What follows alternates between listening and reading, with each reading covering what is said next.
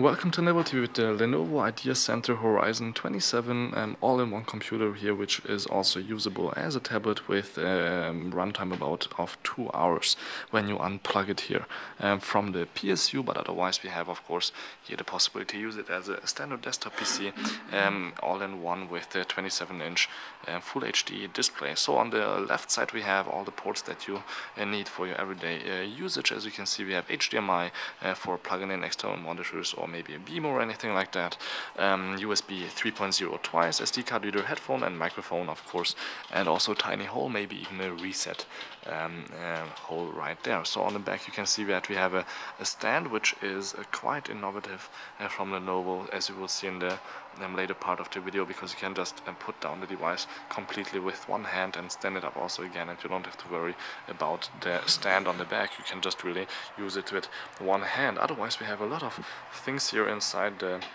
box. When you will unbox it, you can see that we have quite some accessories here for gaming that you don't have to buy extra, but are all inside. For example, here these little pucks, and then also here these little gaming controllers, which I will demonstrate to you in just a few minutes. And you can see also we have a little cube here for games like Monopoly, which you have to, of course, charge since they are wireless. And then inside the box we have also here some extras in case of you are a heavy gamer and you just use your little pucks maybe too much. You can change the bottom part here, and also keyboard and the mouse is also inside the box for your everyday use scenario. So you can see here on the front we have the 27-inch screen, which is Full HD and quite sharp if you don't go too close, of course, but you should not be too close to the device anyway, since of course it's quite big and you have to have a standard distance to it. On the left we have here on the bottom part some LEDs which show you the status of the Bluetooth, Wi-Fi and battery, and of course the hard drive that's inside. I think there's even a terabyte of space inside, which you can probably even upgrade if you want to. Then we have here volume control, mute, no, there's no mute, there's the display brightness, reset, and of course the lock. On the front we have also a camera for Skyping and other camera applications, and 2 microphones. And on the left we only have actually here an on-off switch, nothing else, and of course the second speaker. On the right side there was the first speaker for your stereo sound. And now here, as I said before, we have a keyboard inside, which is looking quite good.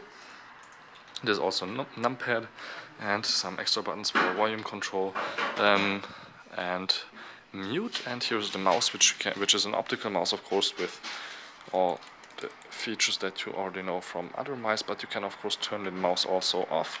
If you're on the go, you can just twist it around and then the mouse is off, and the battery that's inside is of course spared, and you can see I cannot use it anymore here for using the device. So let's check out a little bit the software of the Lenovo. You can of course use Windows 8 regularly, nothing special here with multi-finger. It's quite fast with the Intel Ivy Bridge processor inside, but you can also tilt down the screen, and as you can see, Aura, the Lenovo software, starts up right away. This little software is a little bit like you already remember maybe from the Surface a few years ago. We had a special software there, also the Surface UI, which was before Windows 8, and you can see that we have here also the possibility to look at our pictures and throw them around on the screen. Use this little tool here to look at even more music maybe that you have on your device, some videos. You can just drag and drop here the videos here on the screen, and then you can play them later. You can make them bigger, smaller. So this is really a multi-user user scenario. Then what you can also do is, which is probably one of the most interesting things, is not only download apps, but you have also the possibility to game. That's why we have that many controllers inside. One of the most interesting games is maybe Monopoly, where you could use your little cube right there, which I showed you before, but actually I want to show you a different game. I just accidentally hit the Monopoly button, but you can see it's quite big. It's probably as big as a regular Monopoly screen that you know and probably even love from your offline usage, and for some reason it's in Spanish right now, but you can of course set up different languages. Let's start the game called Raiding Company, where you can use these little gaming devices for playing with up to 4 players. Of course, here you could choose here 4 players in each corner, 1 player, 2 players, of course, quite interesting, but I'm alone. So let's just choose a character, hit go, and then let me just put the controllers right here on the screen. And then you can see that you can just run around here with the left controller, and with the right one you can shoot objects here that you would like. And you can see it's automatically actually aiming, which is quite handy.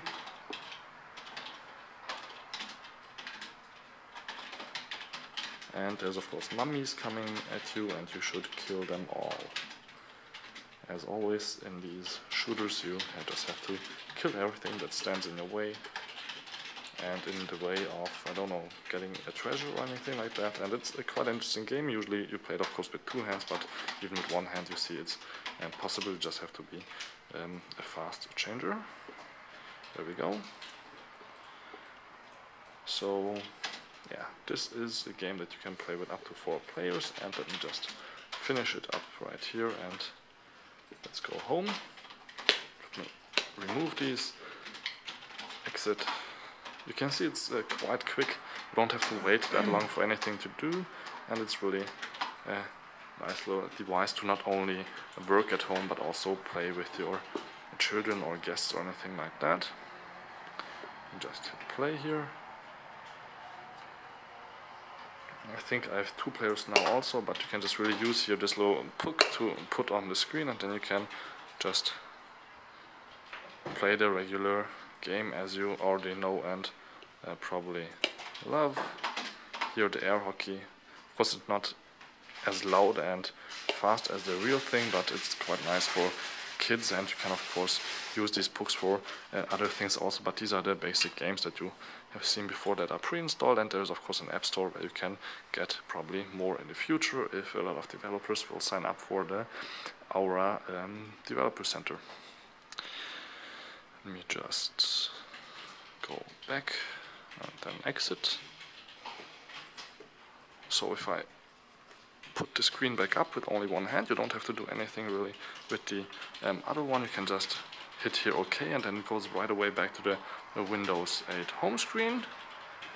And you can see you can do anything now again. Like you could open Excel, what you can also Skype here with the camera, which is looking quite good here in HD, and you can do anything that you know from your notebook or desktop PC in Windows 8. So thank you much for watching. This was the short hands-on here with the Lenovo Idea Center Horizon 27, which is available soon in your area probably also. Till next time, peace and again, and don't forget to subscribe.